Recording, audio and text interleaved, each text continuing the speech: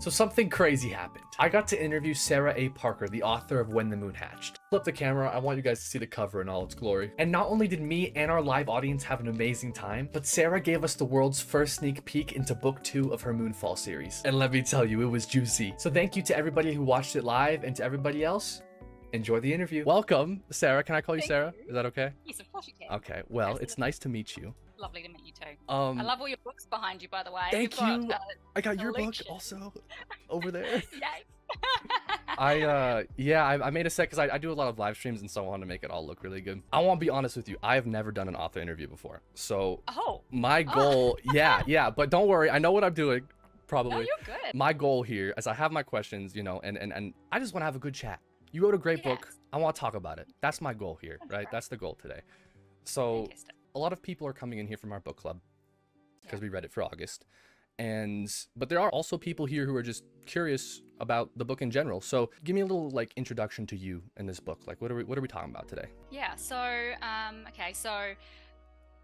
for those who haven't read the book, I guess, When the Moon Hatched, it follows Rave. She's an assassin for a rebellion group. She has no recollection of her past, and she is mourning the death of somebody who she has lost, and through that is on sort of a revenge arc, so to speak. And through that journey, she meets somebody who seems to know a lot more about her than meets the eye. So then we also follow Khan. He's a dragon riding king, and he is mourning the loss of his long lost love, and through that he is hunting down the scattered pieces of I guess let's just call it relic of their love without going into spoilers. Yes. And through that journey he comes across Rave, and the story I guess blossoms from there. So yeah, awesome. That just gives a brief run around of the people.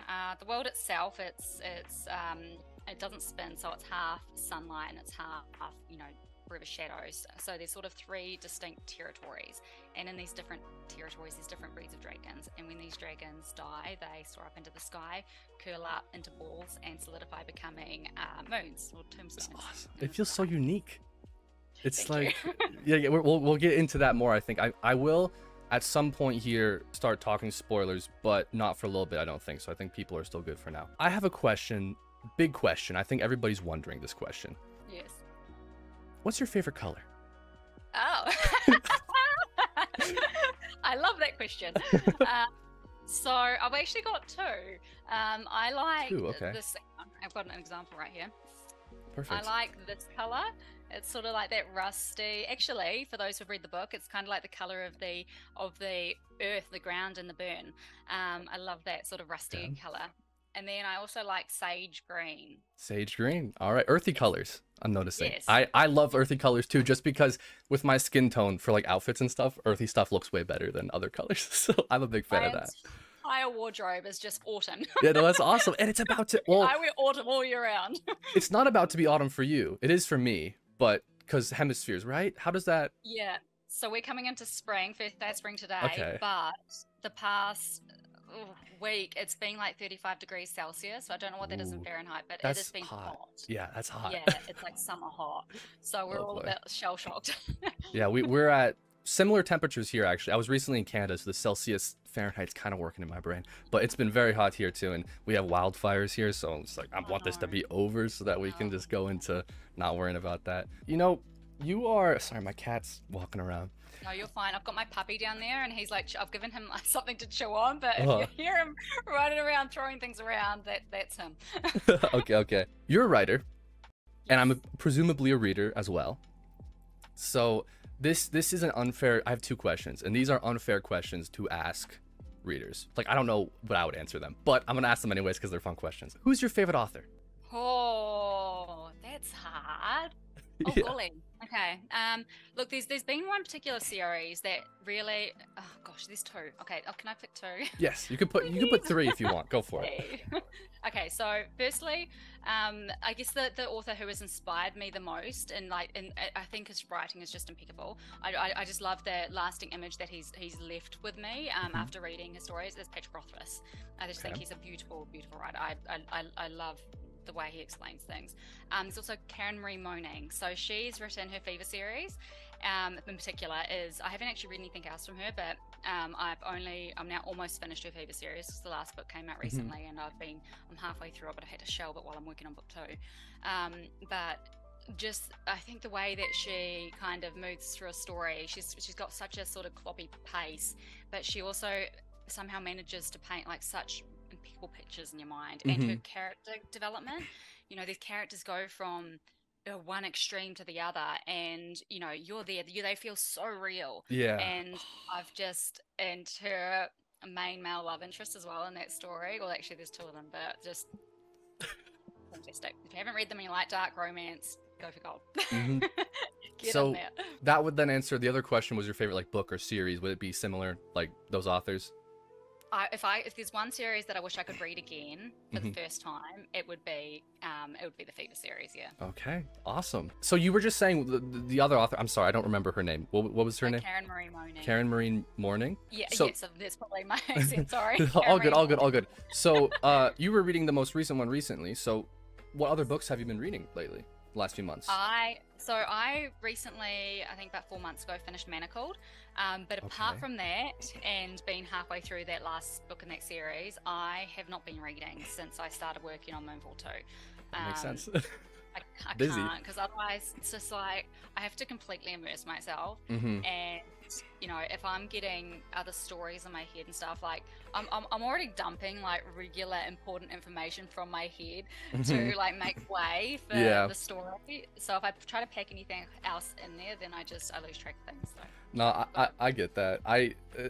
I've written in my life, obviously I'm not a full-blown author, but I've written, and I've noticed sometimes I'll like write something and think, wow, this is so awesome. And I'll show it to my friend and they'll be like, this is from like this book. And I'm like, it is?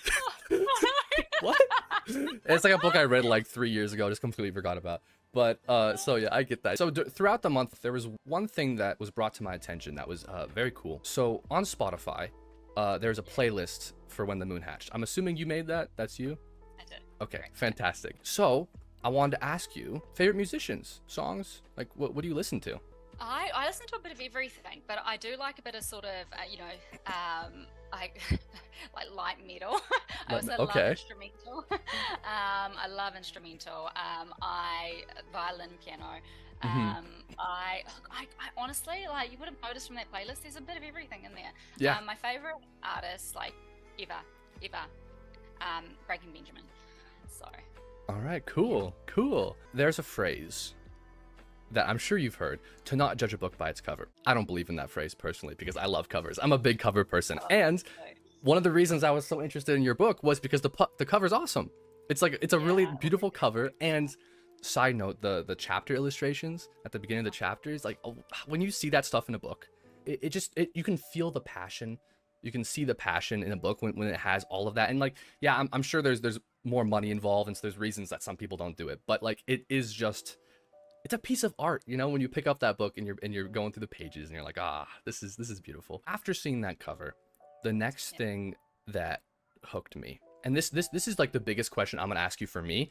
Everybody else super curious about book 2. I'm curious about book 2 also, but this is very important to me. That first chapter, that prologue, with the creation myth, that was awesome. that was so great to read. You wrote it amazingly, and it's just, I love mythology, right? So I have to know, are you ever gonna do like a compilation or bonus chapters or anything more myths in this world? Quite possibly, yes. Okay, I'll take it quite possibly. I'll take that.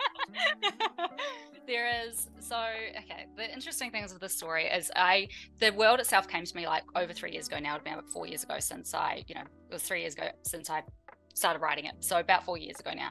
But I spent that entire time in the world building the mythology, you know, literally just building it from the ground up. I didn't rush into this story. Like, I let the world completely flourish in my head first, let all everything, you know, build up. And then before I started writing, that first chapter, I spent a month getting everything out of my head into like a massive document, and like it's thousands and thousands of words long. It's like 50,000. That's awesome.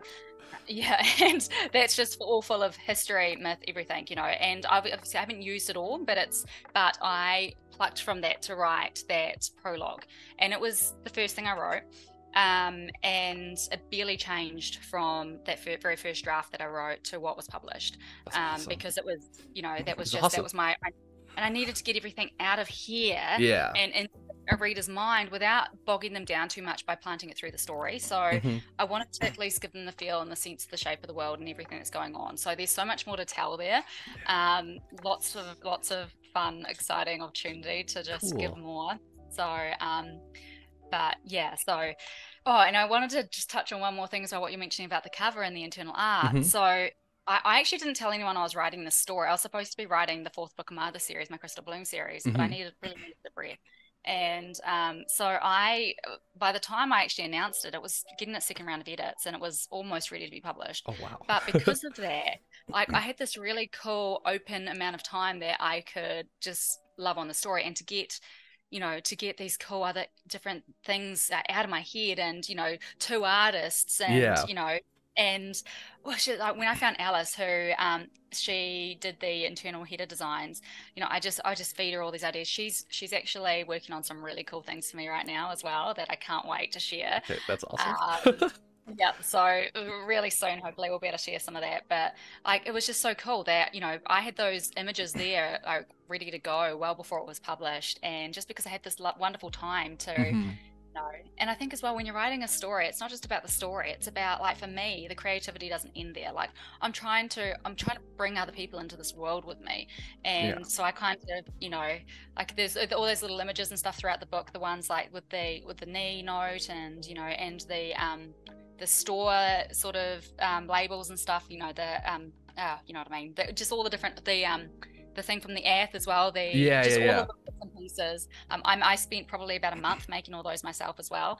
So and it adds so much like depth, like just to have that visualization of it, right? I was gonna ask this question later, but since you brought up like writing it, I do want to ask now, what was your reaction to When the Moon Hatched like taking off to the level that it did? Because like on Goodreads it's got like 80,000 reviews. Like I found it through TikTok, I think. And like what was going on in your head? I think I was like, look, me writing this story was a risk, right? My husband had just actually retired to be able to like be the primary caregiver of our kids, because I was working 17 plus hours a day. Like I was burning the candle at both ends. I wasn't leaving the house for like 3 months straight, hitting these deadlines that I had for myself. And it was unhealthy. And he said, look, I'm gonna leave my career, I'll come home and I will look after the kids, and you just do you. And that's awesome. I was like, everyone's waiting for this book, I'm gonna write something completely different. Yeah. And I was like, it turned out. I'm blown away that, because it's very different to my other series, and I think I just knew it was a huge risk that a lot of people might not take to it, the way that I had, but I knew the story needed to be told. So when it kind of, it's actually funny because I'm gonna get teary actually now. Go for it. When I wrote that. My Nana was like a huge inspiration for me, and all that I write, like in fantasy in general, because she's had a huge impact on my life. And she kind of introduced me to like the fantasy world, and I got to that last word and I wrote that very last word, and I'm not going to say it for those that haven't read it. But I had been working towards that final last word, all throughout the entire book, and I went and sat in the shower and I cried for like half an hour, because something inside me, it's just, I just knew that people were like it was like this feeling that it's going to be okay, and that actually this was, people were going to really like this story. And I was just crying because I was so heartbroken that my Nana wasn't going to be able to read the story, and that had really been, built from, I guess, our relationship. So yeah. Beautiful. that's amazing. It is so unique the story. Like, it feels, at least to me, I haven't read every book on the planet, obviously, but like going through that book, it felt so unique, and it felt like something like, okay, people are going to grab onto this just because it's not like what's out there all the time always. There's so many books that are, I won't name any of them, but just copy and paste books or similar premises or similar stuff like that. It just feels so unique. It was so cool. And I want to continue on that path of like early on with this story. So like what were the inspirations for Khan and Rave, their characters? The interesting thing is, I tried to write this story twice prior, and each time I got to about 35,000 words, and I was like, that's not working, and I scrapped them. And then when it came to that time, I was like, oh, okay. And it was while I was working on something else anyway, so it was just kind of me ticking away. So it wasn't me giving it my full attention, but I could tell it wasn't getting where I needed it to get. But so once Josh, came home and was looking after the kids for me, one of the main things that wasn't coming across, I think, right, was the characters. Like they weren't kind of grabbing me like I could see them in my head. And I think the problem was that at that time in my life, I was really strained. I was struggling. And whereas after Josh left work and came home and helped me with the kids, and it honestly felt like, in the Battle of the Bastards, where, and I've said this in my end notes, where Jon Snow is up against that huge army, and then he's like, all right then, and he whips up his sword and he's going, and then this army pushes like forward and just, saves them. That's how it felt for me. And I think a lot of what I ended up putting into these characters was that, like Khan, I think I was writing him too hard-edged, and whereas when I started writing him after Josh sort of came home to help me, like there was this sort of unconditional support there and love, and just this, there was just this feeling between them suddenly, and it's like everything just sort of clicked into place. And with Rave as well, it's like there was this sort of this fierceness to her that I think wasn't there previously, and this sort of more sharpness to her. And so I think there's a bit of just my atmosphere and what was going on in my life at the time that went into that. Also, though, I had also been watching a lot of Yellowstone, and I don't know if you've watched it, but there's Beth and Rip. So there's a duo, a couple in the series, and I think there's a dynamic between them, and she's really just like she's brutal, and she's non-apologetic, and he's just got this unconditional love for her, and is just a sturdy sort of, so I think there's definitely a bit of that in Khan and Rave's dynamic. They are such fun characters. I love Khan is there's so much I could say, but a lot of people, I think, when they're writing struggle with names. So like, how did their names come to you? So I've got actually, interestingly enough, I've got a list of about like 400 or 500 names that I just, every now and again, if I see something that I'm like, oh, that sounds, or if I see something and it makes me think, like for instance, our dog Kimber, I don't know where I found that name, but it was in there. I named it that. But it's, so I'll, I might have a bit of an idea for, the names that I think are going to suit these characters, but once I start writing them, like that might not be the character, I'm like, oh, okay, that doesn't quite fit. But with Khan, I always knew that I wanted him to be called Khan. I as soon as I could see him in my head, back when I even started that very first draft and scrapped, and the second draft scrapped, so I kind of had plucked, I don't even know where I got it from, when I first put it in the list, but I just always knew that, and I think he wasn't fitting that name in my first two drafts, and I just knew he needed to be named that, so I finally got there. He definitely fits it. I hear Khan and I'm like, oh, I can see that. Yeah. It's like there's a richness to it. Rave, I got to be honest, I can't even remember. Fair enough. I don't think I plucked her from that list of names that I've collaborated. I think I couldn't find anything from there that actually fit with her, and so I think I yeah, I think I might have sat with it. My editor as well, she's been fantastic. Like, if I'm ever struggling with something, we usually go backwards and forwards. And, sometimes my first draft, she'll go through and she'll be like, that name's not, I don't like that name. I'm like, okay. All right. Yes, we're changing it. All right, cool. Well, then let's stay on the inspiration route. You were talking about how you were supposed to be writing the fourth book in your other series, right? Yes. So what inspired you? What made you want to write this story? I think so. This the world for me. I think that if I'd tried to again write the story earlier, if I'd carried on with those drafts earlier, I don't think I would have been ready to write a world so vast, But I think one of the reasons why I so desperately could not let go of this idea and this world is because it's so rich. I fell into it. I felt like I was sitting in a video game every night while I was laying in bed, walking down these streets, like taming these dragons, like thieving an egg from one of the hatching grounds. Like, I felt like I was in a video game. I was like, I just so desperately needed to build this and put it onto page, but just for myself, because it was plaguing me. Like, when I say plaguing me, I mean, like, every night, like, when I was driving, every time I'm writing these other books, but like while I'm working, but all my other time was spent in this world that I could not pull myself out of. And I was like, I need to put this down on paper. I need to do it, if not for anybody else, for me. But I also knew that I needed to, I think, sharpen up my skills to do it and to try and do it justice. And I think if I had done it earlier, I don't think, not to say that we've always got learning to do and growing to do.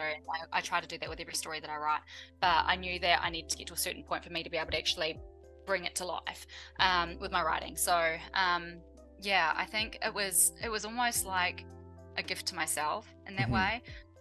To just challenge myself and see if I could actually bring this to life in the way that I see it in my.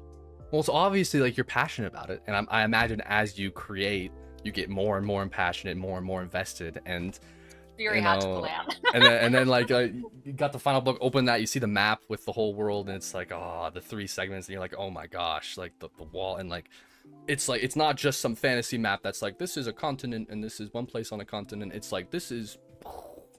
Here's everything. The funny thing is, so that I didn't obviously draw that map, but I drew like a draft of the map before I started writing the story, and so awesome. I was working off that. I've actually got it in my cupboard over there somewhere, but it's then I sent that through to my map illustrator, and she brought it to life. So that makes, like, having a map for when you're creating makes that's just good writing advice, I think, because like you can point to places and be like, oh, they're gonna go there, and that's like that far maybe. Honestly, game changer for me. Like, actually sitting down, writing down my lore and my backstories, my characters, everything, and then also sitting down, drawing my map, naming everything as well first before I sat down and write. Before I sit down and write, I wrote that first draft for book 1 in 6 weeks, and it's a big book. But that was purely from planning. That's like awesome. if I tried to go forward with one of those other first drafts, it would have taken me like 2 years because I just wasn't quite ready yet. Well, I'm curious about this, the idea of the moons. So I'm assuming they've been there since the start, because it's a pretty big part of the since Dragon started. Yep. Where did that come from? Where did the idea of moons come from? The funny thing is, I was literally in the bath one day, and I suddenly just I was just looking up, thinking in this world again, like I like to be, and I just saw them. And I was like, oh my gosh. And awesome. It like struck me, and it was almost like somebody just planted them in my head, and I was like, oh, that is so cool. And I was like bewitched. I love that, because there's like so many like shower thoughts, right? And you took that and you just created a whole freaking book that's like this thick. That's awesome. You acted on it. That's great. Well, with the moons, so dragons, clearly. Yes. What draws you to dragons? Like, why dragons? So the first fantasy book that I read was Aragon. That would do it. So I've been, from a very young age, I have been, transfixed on Yeah. dragons. My nana as well, she had this little like dragon egg with a dragon hatching out of it, Okay. and it was passed on to me. I've got a huge big pile of fairy and creature books over there, and just, you know, full of dragons. They all came from her. I've got them now. And yeah, so it, you know, just they actually used to sit on her coffee table, and I'd go over there and would bake, and then while everything was cooking, I'd sit there and flick through, you know, the dragon and fairy books that It's she like had. the best coffee table books ever. Yeah. Like, that's so great. And then I'd go and wander around on the farm and try and find, you know, like fairies and in the little nooks and crannies and dragons, and it was, you know, for me, little geckos that I'd catch underneath the rocks would live baby dragons and stuff. So that makes me, that's because like dragons are such a big fantasy thing, right? Like old stories. Aragorn, we got I just pronounced that horribly. That was embarrassing. The Hobbit, like Tolkien, like dragons have been for a long time part of fantasy. So honestly, after this, I might start looking into where dragons came from, because I never really thought about that, because it's been around in stories for so long. I'm fully team, like, who knows, maybe the dinosaurs were dragons, and they all had wings and just like disintegrated. They came from somewhere. Yeah, exactly. People gotta be inspired by something. I want to believe. This, I think we're gonna start getting into a little bit of spoiler territory. So for people watching, just know that. Not sure how you can answer this question, but what happens if hypothetically a character in the story, hypothetically, just an idea, put together all these like shards of like a fallen dragon? Like what would happen if they all like came together as one thing? Like, what do you think? Are we talking about just a random fallen moon or Slatra? If we're talking about Slatra, then I can't say. Okay, you know what? I'll accept I can't say. And that's the thing, is that there were a lot of questions that were submitted that I looked at, and I was like, I don't want to know the answer to that question, because I want to read it. I want to read it and discover it when I'm reading it. So a couple of questions I had to like change and edit a little bit, because like I don't want to ask you to tell me like giant spoilers, because one, you won't, because they're spoilers, and two, I don't want to know. I want to read. I want to discover them. A little bit more fun. I mean, this has all been fun, but fun question. What's the story behind the word Spanglepoop? It's very specific. It's used fairly frequently throughout. Was that just like, were you looking for something, or no? I was just writing, and I was, you know, it's quite often, like, as I'm writing, I'm telling myself the story as we go, right? So I'm just right, and it just comes out, and I'm like, and I just snorted and kept going, and then I was like, I'm going to use that again, and then it just grew from there. So the phrase came before the creature. Yes, it did. I love that. Absolutely. It's like a chicken and egg thing, but like that's awesome. Okay. I was like, I'm going to give this more depth. Fantastic. No, I love it. It's great. Okay. This is another one of those questions that I had to change because I don't want the answer to. So there's a lot of theories about like possible connections between Slatra and the other. What I want to know is, are you like, because you're working on book 2. Yes. Are we seeing more of this other character? Are we going to get to learn more, or are we going to have to wait?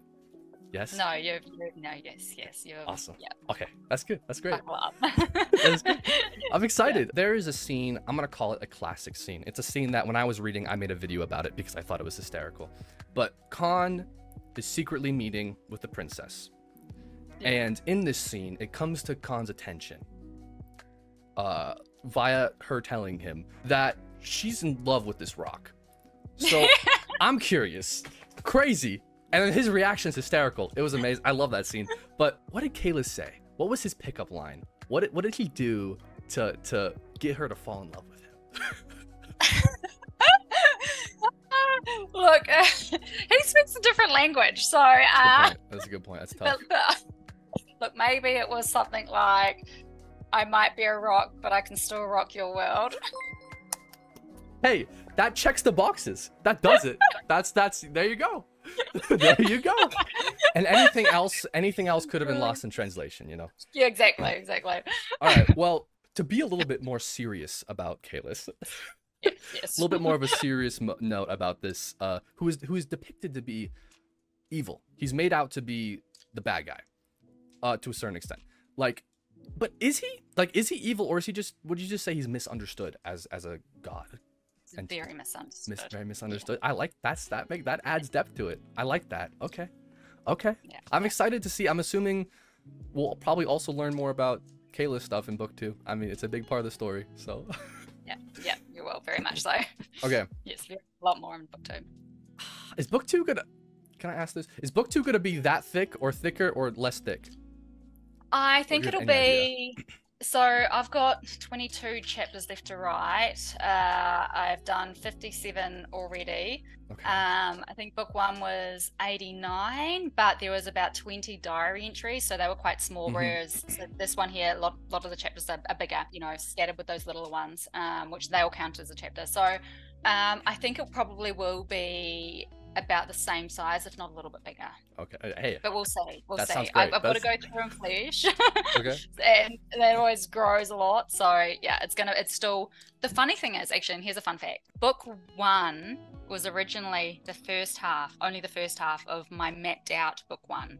Whoa. So book 2 is the second half of my map for the first full arc of the spree. And then that was my very early planning stage, and I very quickly realized, I was like, this is going to be huge. This is going to be it's going to be big. It's going to be, yeah, the writing's going to have to be tiny. So I was like, okay, so I sort of reshuffled.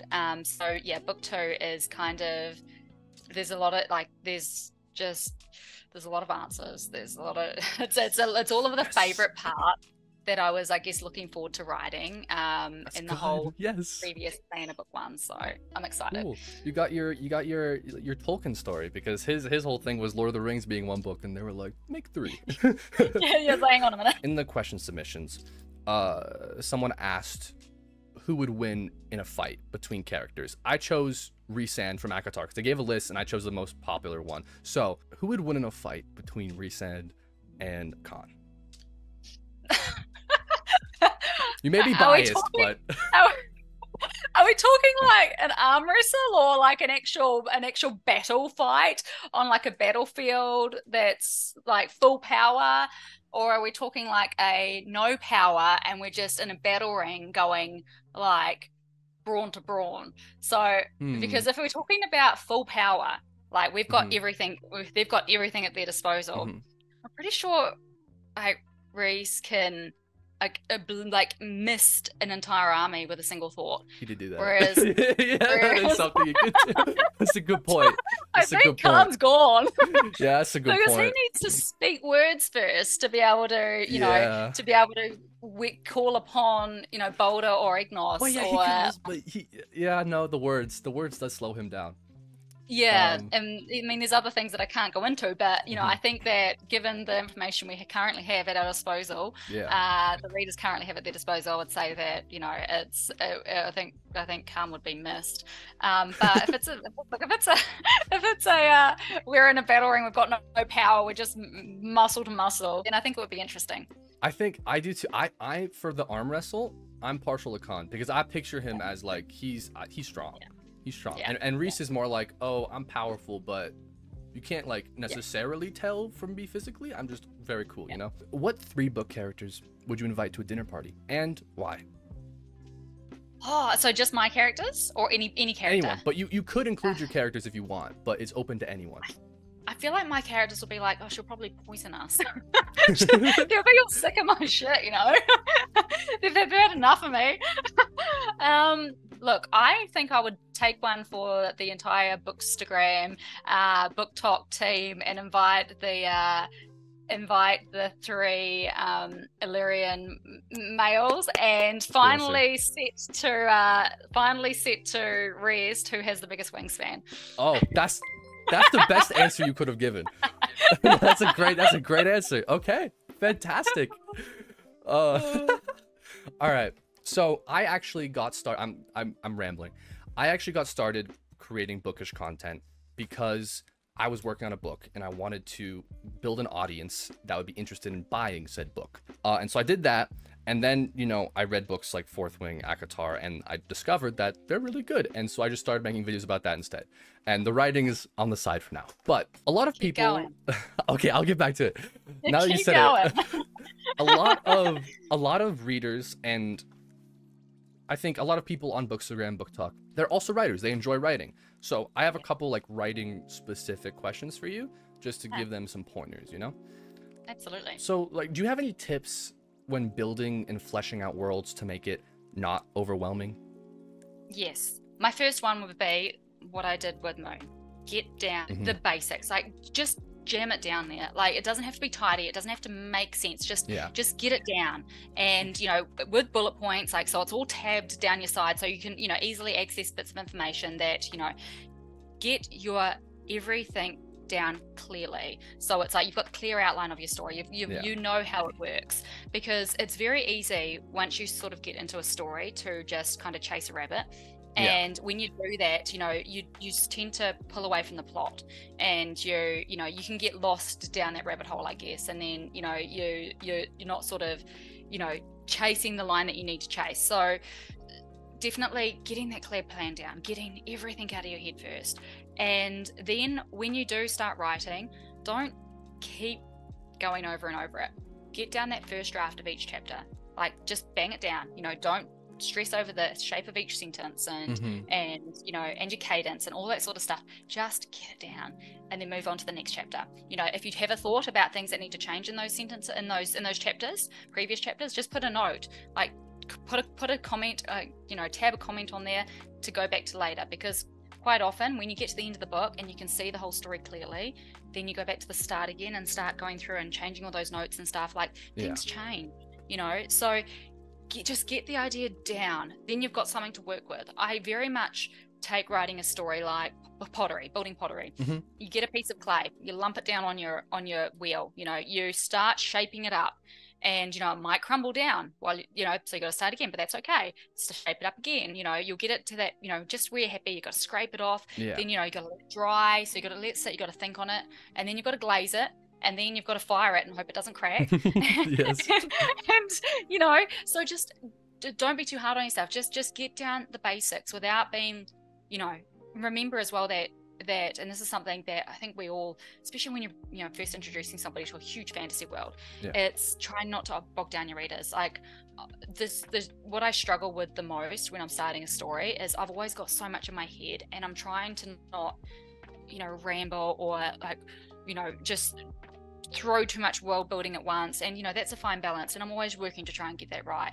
And, you know, maybe one day I will get that just right, but it's you know, you've got to, don't be like, oh, I need to just tell, I need to know everything right now. You know, just pare it back and help the reader to, I guess, you know, remember that we first connect with a character, and, you know, and then the world kind of blossoms around. Like, for me anyway, if I'm reading and I connect with the character immediately, then I'm suddenly very interested in what's going on around, you know. So, you know, but we need that tether to follow. So yeah, just get it down bland. Just get it down as bland as possible. You can flesh it out later. That's great. Yeah, I think that, at least in my experience, that like what brings so much of that overwhelmingness is just having it all in your head and not being able to pick through it because it's just a jumble of thoughts. So yeah, that's great advice. That's good. This is an interesting question that I think is everybody's like go-to writing question, because it's about a big make it or break it moment for a lot of people when they're writing, I think. So how often would you say you deal with writer's block, and like, do you have any points or tips to like get past that? Yes. So I don't kind of let it get to the point where I'm, you know, I'm stagnant for days. You know, if I'm dealing with it, I like to pinch it, like get onto it straight away. So usually what I'll do is I'll go back to a chapter that really moved me, that I've written already in the story, and or in the story before, and I will read over that chapter or that section, and I will be back on that horse again. I'll be back following. I'll be, oh, this is why I'm doing this, you know, because it does, like, sometimes it doesn't matter how much you love a story. Like, sometimes you kind of lose your way a little bit, and it's like, shoot, you know, because we're so deep in it that it's sometimes hard to see it from, like, you know, that outsider's perspective. So I go back to trying to be a reader and going and remembering, you know, remembering those emotions. So there's that, but I also honestly, like, I've trained myself so well that I just have to turn the shower on Mm-hmm. and hearing that sound, I'm like, oh, that's what I need to do. This thing's And moving. Yeah. yeah, it does. Yeah. That's awesome. Okay, cool. Who was the most fun character to write?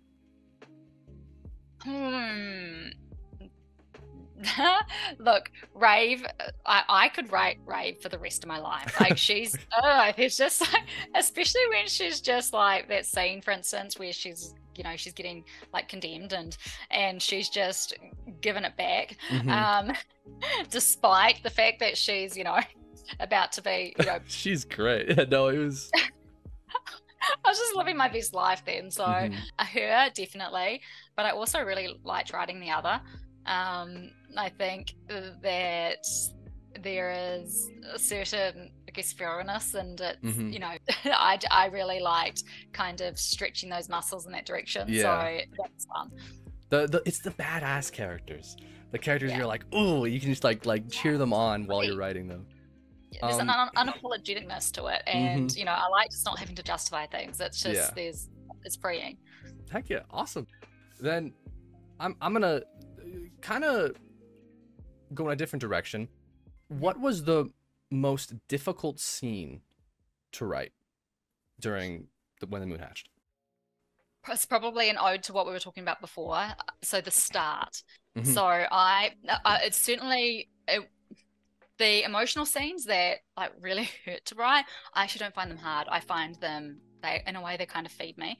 I'm always emotionally blown afterwards, but I really enjoy getting to those scenes. It's definitely the start. It's like, okay, you know, it's trying to strike that proper balance of you know, pulling the reader into this world that I've been in for so long without overwhelming them. And you know, so not chapter 1, not the prologue, but Rave chapter 1, 2, 3. Like those 3, they needed the most amount of work.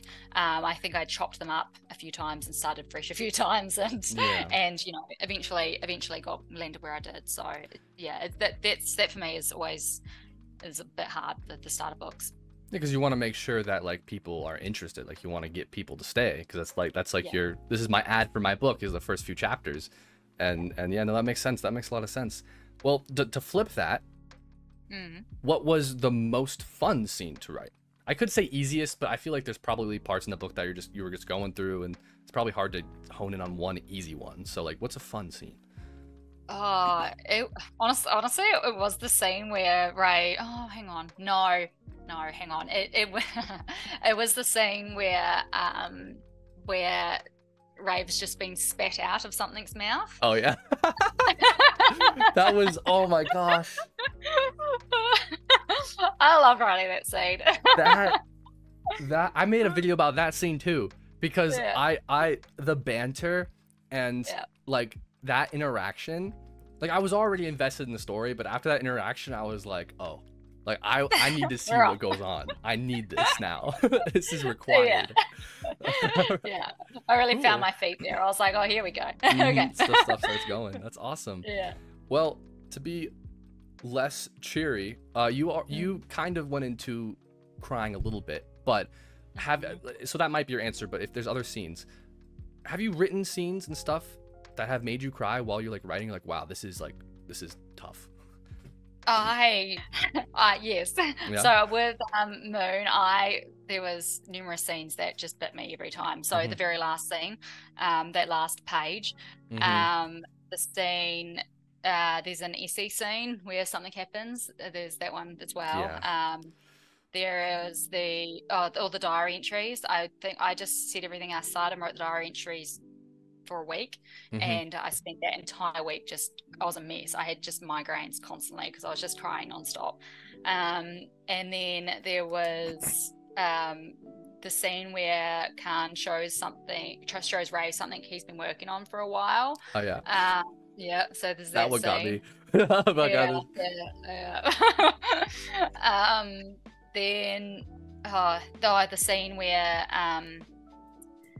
Actually, the one with the Vaya's her last scene as well, where she finds a certain something, and Yep.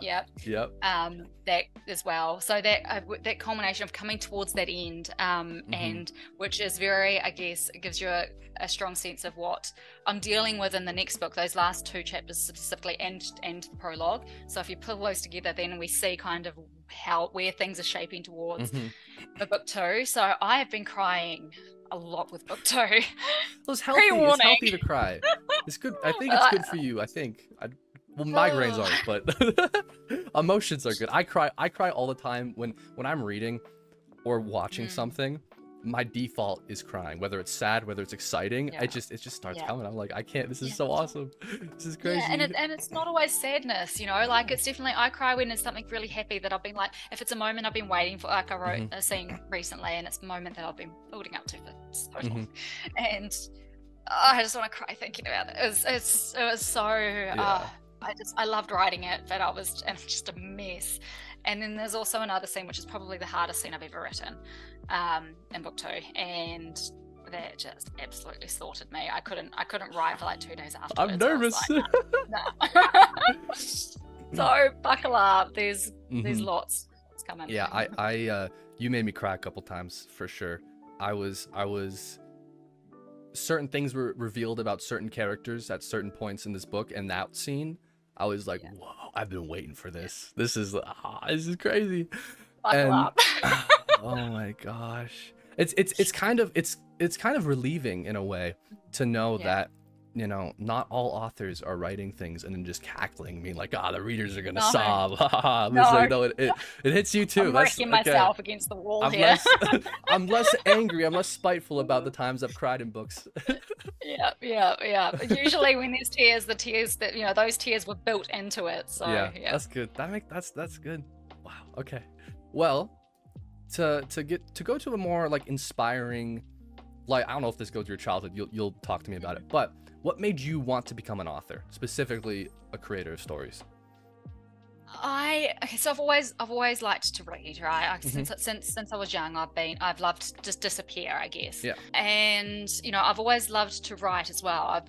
Mum pulled out a whole bunch of stories that I wrote her when I was like 8, 9, 10, and it's funny. I still write the same way, and I left her on so many cliffhangers, and and it was always like these quirky stories.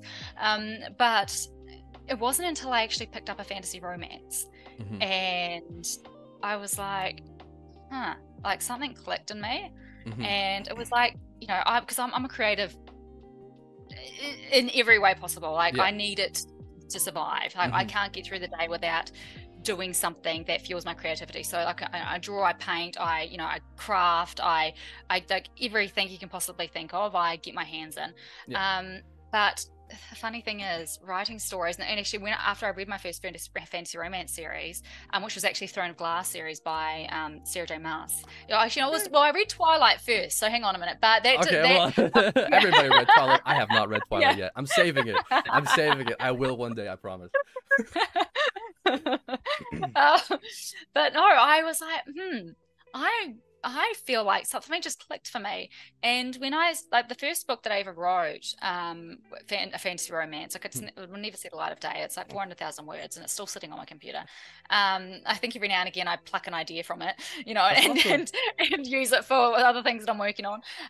But so it's a bit of a carcass at this stage. But I think it kind of, something just clicked for me. And when I did start writing, it's like nothing else has ever fulfilled that hunger within me, that creative hunger, to the point where I'm not even looking around and wanting to paint. I don't want to sew. I don't want to do anything else. Like, I jump. I'm so happy just sitting here and writing. And I think that's when I realized it was right. That this is where I was meant to be. Yeah. Great answer. Yeah. I writing it's just, I feel like, now, I might be biased because I'm a reader and I enjoy writing, but it seems like one of the most fulfilling creative things, just because you can do so much with it. Like, you can make people feel things, you can make people see things, like you can do so much with just words. And you think about it, like all these books, they're just a bunch of words arranged in a certain way, and some of them Yep. made me sob for like days. It's like it's impressive. It's really Yeah. really cool, and It's boundless. yeah, and fantasy romance is good. I'm a big romance fan. There's a lot of books that I've read in my life where I was like, I'm reading this book because of the romance. Like the main story is good, but I want to know what happens with the romance. Yeah. And I will say, Exactly. with Moonhatched, it's like you've done this thing where the romance is fascinating, but the world is also so unique and interesting that it's just kind of like, for me, it was like there's like reveals about both things that I want to know, and it's like it's just such it's so well done. You wrote a good book. Good book. Good job. Yeah. I can't wait for you to get book 2. I Can't wait to get book 2. You can always send it. So It's a rough first draft at the moment. there's so you told me that book 1 and book 2 were originally book 1. Oh yes. So that makes me more curious about this question. Was When the Moon Hatched always supposed to be a series, or did you want it to be one book? I thought it was going to be 2. 2, a duology. So Okay. yeah. So obviously now it's a trilogy, Mhm. unless book 3 blows out, and I'm like, I've got to split this too. But hopefully not. The funny thing is, before I sat down to write book 2, I was like, okay, I need to make sure that this mistake's not going to happen with book 3. Like I need to make sure that I'm getting to a certain point in the plot where I've only got one more book's worth of story here for this, for this story arc. So I shuffled a few things around, and I brought a few things forward, and so I should be able to finish it in 3 books. Awesome. Cool. Yeah. 3 is my favorite number. 3 is perfect in my opinion. I think it's cool too, because there's like 3 different dragon swords, there's 3 different like territories. And I think that the sort of the visual, side of things, like for special editions and stuff, there's you can have the 3 different dragons, and the 3, I feel like it just works. The special editions are funny because I would see like posts and stuff online for the sprayed edges and all these things, and so in my head I was like, oh, it's a nice little novel, because it's like the angle of the sprayed edges is always like whatever. And then I went to the store and I picked it up, and I was like, oh, that's a book. That's a tome. Yeah. Like, she's a brick. Like that's crazy and exciting. I love long stories, long series, and your book is big enough that it's like it's gonna be 3 books, but it's 3 fairly long books. So there's still a lot going on there. Yeah. The funny thing is, I'm surprised I've fit so much into book 2 already, because I think more happened, like a lot more, probably like a hectare more happens in book 2 than happened in book 1. Oh, awesome. I'm surprised that it's at the moment I'm like, I thought it was going to be like this plus half, but at the moment, depending on, I've still got to go through and flesh it, but it's going to be interesting to see how big it actually turns out to be. I can't imagine the book being much thicker than that though, so I'm like, yeah, that's fair. It's gonna be interesting. It would be impressive. It would be cool. So I know you're working on book 2 right now, and every writer has their own process, and so I'm curious to hear about your process, and I wanted to know how it differs when you're writing a multi-book series. And you kind of went into that because my brain just turned off. My brain totally just turned off. Well, that's my question. My question is your writing process. Hit me with your writing process. So first of all, I map out the entire story in my head. Okay. So I will before I put anything down, I'm going start of the story. Like, this is after I've done all my my lore and everything, and I've got all that figured out. I know how the world works. I know the backstories of these main characters that I'm kind of working with. But then I will sit down and I will in my head go through the entire story arc that I will follow, chase the rabbit through a story, knowing where I need to get to at the end. Like, I know where the story is going to end, but I will chase that rabbit all the way to the end. And so I've seen the book in my head, numerous times, and I'll run through that a few times before I even sit down. And then I jot down my dialogue and my cues, almost like I'm writing a a TV show. Mhm. You know, it'll be like stage cues. And so I will have like a 40,000 word document then of just dialogue and screen and cues. Mhm. And then I go through and I start writing each of those chapters. And things will change. They always do. Once you actually get it in there and you know, start fleshing things out, things change. So then once I get, and to be fair, sometimes I might get a third of the way through and I'll be like, there's something I need to change. So I'll go back to the start and then I will fiddle and then, you know, and then I might have changed something else and then I'll go back and whatnot. That happened with book 2.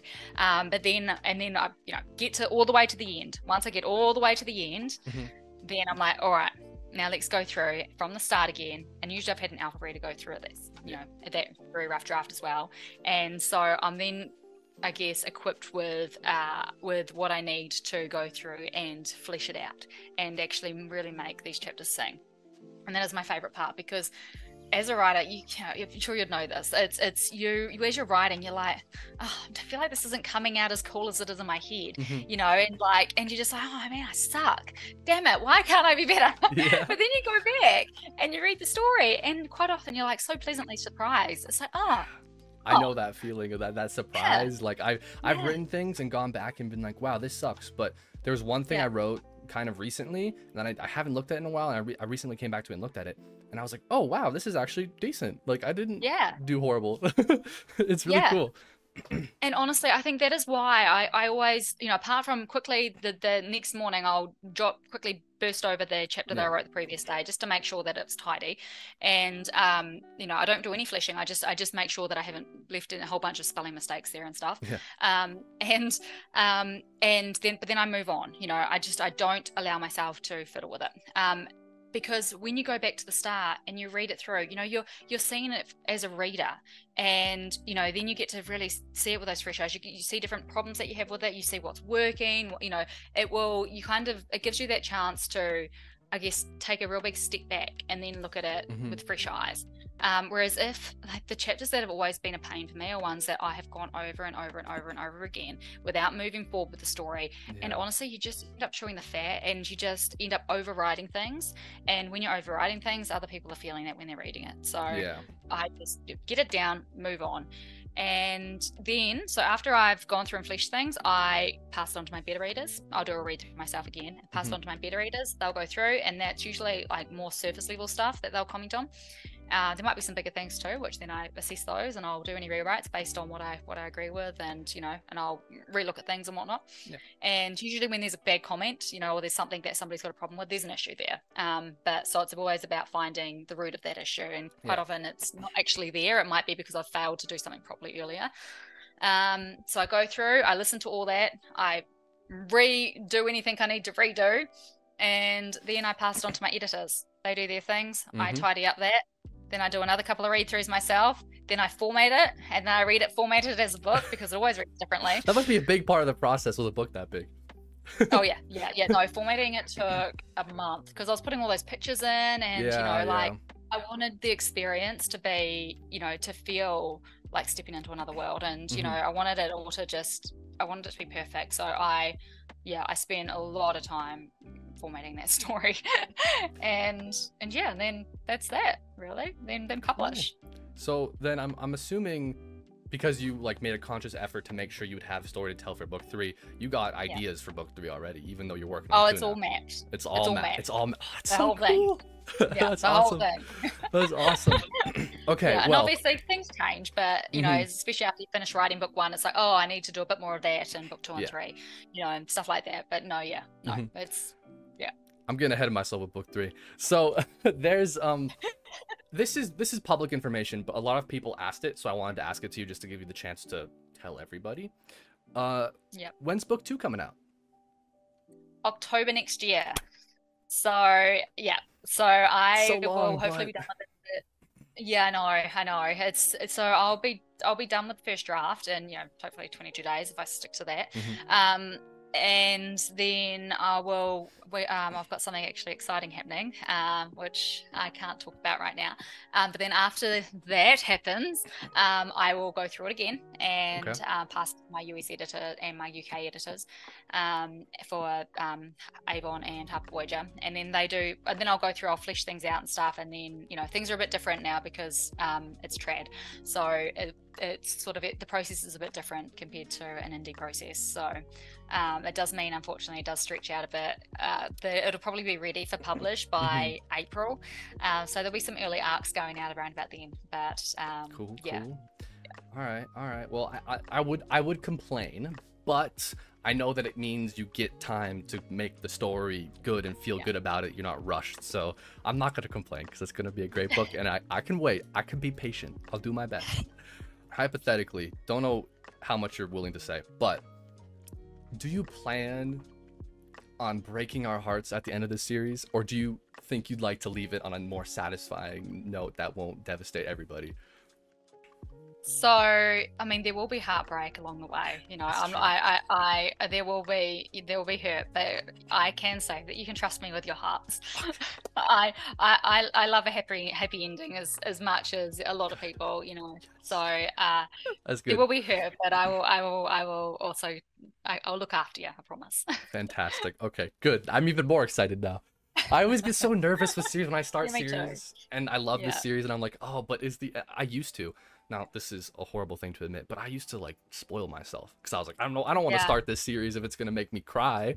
It's I don't usually read the end of books. I try my best not to because I like to go on the journey. But there was one particular series that I was like, oh, I've got a feeling something bad's going to happen here. And so I flipped to the end and I was like, hang on a minute, where's their POV? And I was so heartbroken that I just stopped reading. I was like, no, you can't believe you did this. I'm still heartbroken. Oh How can you do this to me? No. All right, we're on the same page. That's good. Yeah. I'm so excited. All right, now, can you give us an out-of-context spoiler for book 2? I can. Yes, I can. Okay. Hang on. Okay. Hang on. Let me see what I've got here. Hang on. Now I'm just going to think about the context for months and just be like, oh, wait, what's going on? Oh, golly. I wonder if this is out of context enough, actually. Okay.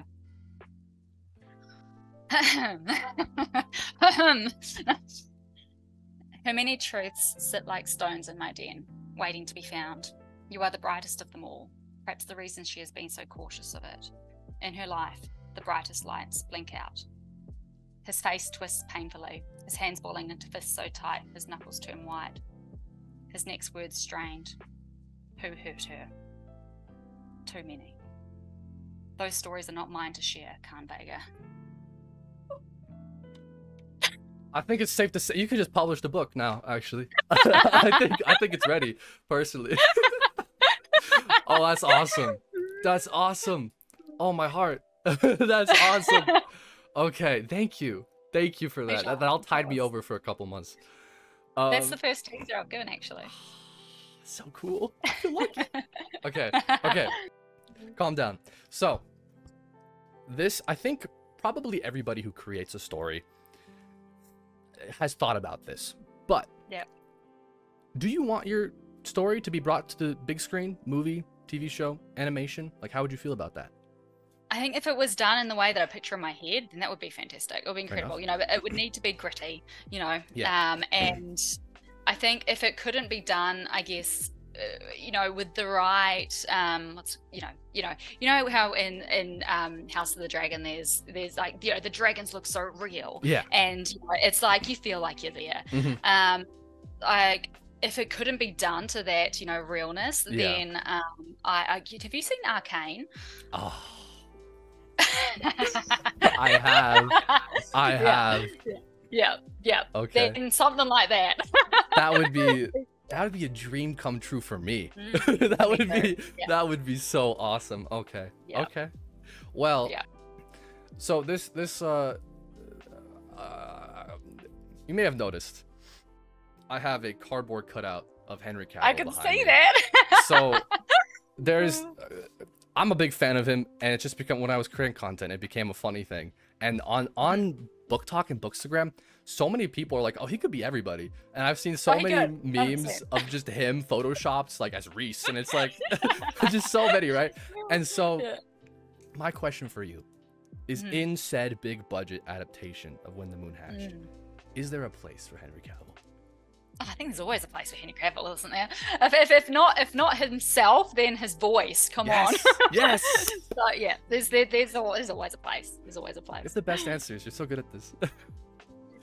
All right. Well, in a similar vein, like in that hypothetical, do you have anybody in mind that would be good casting for Rave or Khan that you just like already, or? So these characters live in my head, right? So I feel like I leave the fan casting to fans. You know, I think everyone, when everyone's reading a story, they see you know. I was about to say folk. I've obviously been in this one. You can tell I'm living in this world right now. They see, you know, these folk differently. Like everyone's got their own, you know. So there is one female character who kind of really has the look that I picked from Rave. She's in what's the movie called? Purple Heart. It was on Netflix. It came out kind of like a year ago. I don't know her name, but she's really got kind of a Rave look about her. And have you seen the Batman movie? Not yet. It's on my TV watched. That's a good movie, first of all. Second of all, Robert Pattinson's amazing also. Okay, I was gonna ask because I think Zoe Kravitz, I think she plays Catwoman in that, and I thought that's who you're talking about, but it was a small photo and it's someone else. So I'm wrong. Never mind. But anyways, great movie. I'll just advertise that to you. Thanks. Okay, cool. Yeah, that makes sense because I think that can probably skew how you write too if you're picturing it as someone specifically, and then if it does go big and you get to adapt it and it doesn't end up being that character, you're gonna be bummed, right? Or that actor. Yeah, exactly. So that makes sense. Yeah. I want to keep the story as like pure as possible. Yeah, exactly. Yeah, for sure. Okay, cool. Then, cool question. So you have another series. I have not read it yet. I would like to, and I will. But do you have any plans of things to write after the Moonfall series? Like, do you want to go? Would you want to go back into that world or go in a completely different direction, or is that just too far in the future? I honestly, I could live in this world forever, but I definitely do have other stories that I do want to tell. But in saying that, there is so much lore and there is so much history in this world that there are so many other stories that I could tell in it. So we'll just have to wait and see. I'll get to the end, and then, you know, if I'm being pulled towards another part, another time in the world, and, you know, another story and other characters, then I'll tell their story. So we'll just have to wait and see. Okay, I will wait and I will see. So I got two more questions for you. One was a very specific one. It was funny. Somebody asked specifically if you were going to do any book signings in Melbourne. Yes. You are? Actually.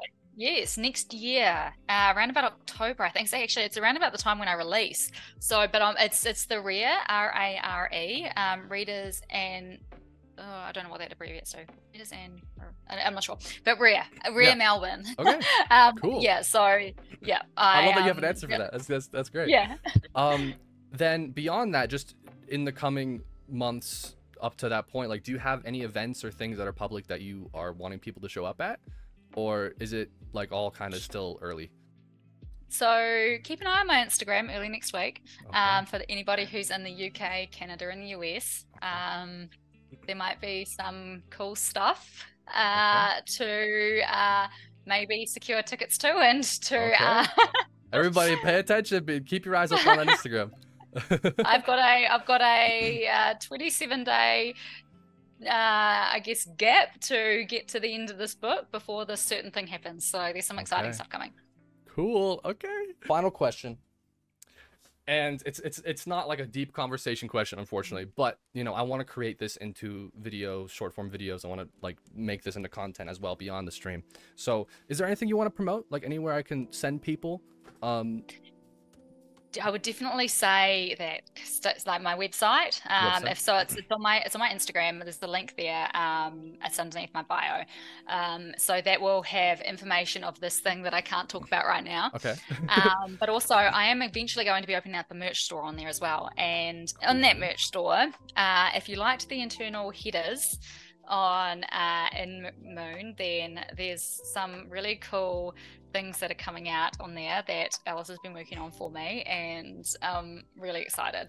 So yes, I love when authors like give you merchandise and stuff to get beyond the book, because I'm a collector. I waste money. That's just how I am as a person. So very I went through exciting. a plant phase in 2020, and I just I had like 120 plants just like packed into the lounge room. So yeah, I'm a collector too. I get it. Yeah. Fantastic. So yeah, there's some cool things. All right. Well, that has been my questions. I could talk to you forever. You're a great conversationalist. Thank you. You know, so yeah, it's been fun. It's been great. You know, keep me in mind for potential arcs. You know, I don't need a promise. Just like keep me in mind. I've got you sorted. Okay. I've got you sorted. Cool. No, perfect, fantastic. It's been great. It's been awesome. It's so been great to meet you. And so wonderful to chat. Thank you so much for having me. It's just been an absolute honor. And you get to be my first interview. Yay! Like in a year, you're gonna have your second book, and I'm gonna be like hyper famous, and it's gonna and we'll come back for book 2. We'll come back, and you will have written your book too, because that's because you're gonna get back to for sure. 100%. I'm ready. All right. Well, it's great. I'm gonna wrap it up, and thanks so much. My pleasure. Thank you. Have a good one. Bye. See ya. You guys hear? I'm sorted for the arc. Did you guys hear that? Y'all hear that? That's crazy. Oh, you know what I forgot to mention? She had a secret lab chair. I just have a Game of Thrones one. I should have mentioned that because she was talking about Game of Thrones. Guys, we could have been so much more relatable.